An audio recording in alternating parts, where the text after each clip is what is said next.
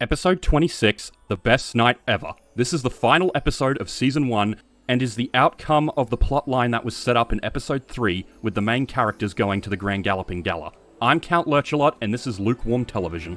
The episode starts with Pinkie Pie excited about the gala being tonight, while Twilight is trying to study a spell she wants to do in preparation for the gala. Twilight then reveals she's done and shows what she aims to do for the gala. Using her magic, Twilight turns a simple apple into a great carriage. I thought I was watching My Little Pony, not Cinderella, but hey, I like both of those, so can't complain. Twilight then reveals this was only one spell she intended to cast. She then asks Fluttershy if she bought a group of mice as requested. Fluttershy says yes and puts the mice on the ground. Twilight then uses her magic to turn them in what I can only describe as a hybrid between mice and horses. Again, I guess they're really going for the Cinderella vibe here. However, after seeing how big the mice have grown, Rarity's cat Opalescence decides to attack them and she scares them off. Even though those horses were supposed to pull the carriage to the gala, Rarity isn't worried. She then uses her charm to convince a group of stallions to pull the carriage for them. Infatuated, the stallions agree. Twilight even points out that this was an obvious solution because, you know, they're all horses to begin with. After the opening credits, the main characters are getting ready for the gala.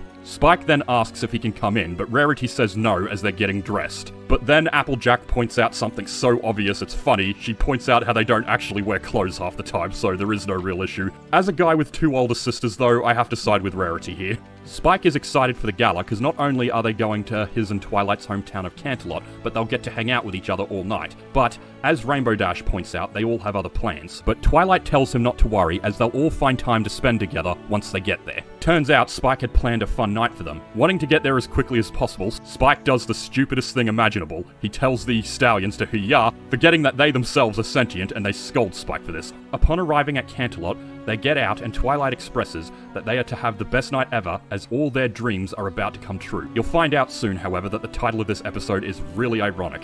This leads to another musical number where they all sing about what they plan to do at the gala.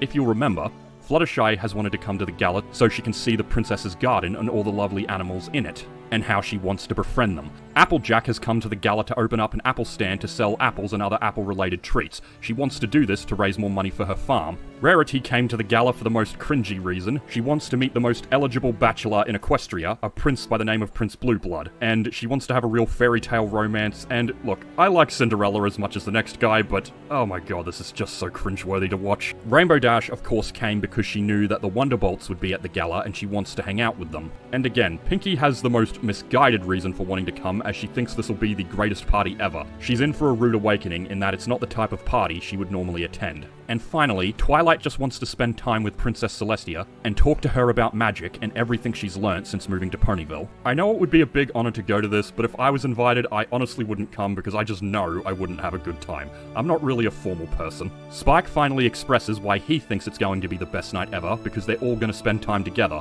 but once the song's over, they immediately disperse. Poor Spike. Twilight immediately goes to see Princess Celestia and tells her that she wants to spend the night catching up with her. Celestia agrees and asks Twilight to stay by her side so they can spend a lot of time together. Rarity immediately spots Prince Blueblood and goes to pursue him. Fluttershy immediately follows a bird to the garden and she even thinks they're calling for her. We then see Applejack set up her apple cart and she immediately gets a customer as one of the Wonderbolts immediately buys one of her apple pies. She thinks the rest of her night will be very lucrative. It won't be. Rainbow Dash is about to follow the Wonderbolts into the VIP, and she manages to make a good first impression after she rescues the pie one of them has just bought from Applejack. Then another one by the name of Spitfire actually remembers Rainbow Dash as the pony that saved them on Cloudsdale. Impressed by her skills again, Spitfire offers Rainbow Dash to hang out with them. Pinkie still thinks she's going to have a great party. Again, Pinkie, you've really misinterpreted the type of party this is. She even starts jumping around and singing, and all the other ponies aren't amused by her antics. And as much as I love Pinkie, I can't help but cringe at her here. Rarity finally meets Prince Blueblood, and he appears to be everything she'd wished for. However, that's quickly shut down as he doesn't seem to be as generous as she was hoping. Fluttershy is also disappointed because she finds out that it wasn't birds calling out to her, it was just another pony working as a groundskeeper who loves to whistle while he works. However, her spirits are lifted when she sees the animals in the garden, but they immediately run away as she approaches them, which disappoints her as animals generally love Fluttershy. We then see that unfortunately Rainbow Dash isn't able to spend much time with the Wonderbolts as they're busy talking with other party guests. Twilight is having the same problem as Princess Celestia is too busy greeting and talking to other party guests to spend any time with her. Meanwhile, Applejack isn't making as many sales as she was hoping to. In fact, after an hour, she hasn't made a single sale, and for obvious reasons, Pinkie isn't able to party like she would like to. Meanwhile, we see that Prince Blueblood isn't exactly what Rarity dreamed he would be. In fact, he's actually a giant jerk. They all finish off by pointing out that this night isn't turning out like they would have hoped. However, the main characters aren't deterred and they are still determined to make this the best night ever. Fluttershy resorts to actually trying to capture some of the animals so she can meet them. However, the only thing she manages to capture is the groundskeeper from before. Rainbow Dash decides she needs to make the Wonderbolts notice her, so she tries to create an accident, and although successful, it doesn't catch the attention of the Wonderbolts. If you ask me, she only made a fool of herself. Prince Blueblood proves to be an even bigger jerk when he forces Rarity to clean up a spill with her cloak. She literally made that dress for this night. Pinkie Pie tries to liven up the night by getting the band to play what I can only assume is the pony version of the Hokey Pokey. However, all she manages to do is make a giant fool of herself, and it's honestly really cringe to watch. And someone finally points out that this isn't that type of party. Again, Pinkie, you seriously misinterpreted the type of night this would be. However, this still gives Pinkie the wrong idea. Applejack then finally gets another customer in Rarity and Prince Blueblood, but Prince Blueblood refuses to pay for the apple fritters. Why? I have no idea. He's a prince. I'm sure he could afford them. However, since Applejack is a nice friend, she says it's on the house for Rarity. However, Prince Blueblood continues to be a giant jerk as he hates Applejack's treats, calling them carnival food, and says he's going to the buffet for some hors d'oeuvres. I really hate this guy. I think I hate him the most out of any pony I've seen this season. However, this just makes Applejack think she needs to dress her treats up to make them look more fancy. For some reason, Fluttershy has also resorted to setting more traps, and she's literally become the Wicked Witch of the West. However, she goes so crazy, she ends up just capturing herself. And like I said from before, Pinkie misinterpreted the type of party this is, and now she's bought in a turntable. Pinkie, again, you're my favorite, but you are really cringe this episode. She only makes it worse after Applejack brings in a fancy apple cake, which Pinkie accidentally flips. The cake nearly hits Prince Blueblood, but then he uses Rarity as a shield. Oh my god, is this guy a jerk. However, Rarity has finally reached her breaking point and says the only thing royal about Prince Blueblood is that he's a royal pain. It's at this point that Prince Blueblood reveals that he hates getting dirty even more than Rarity does, so she does the most sensible thing possible in my opinion. She shakes all the frosting onto him. Good on you, Rarity. I'm proud of you.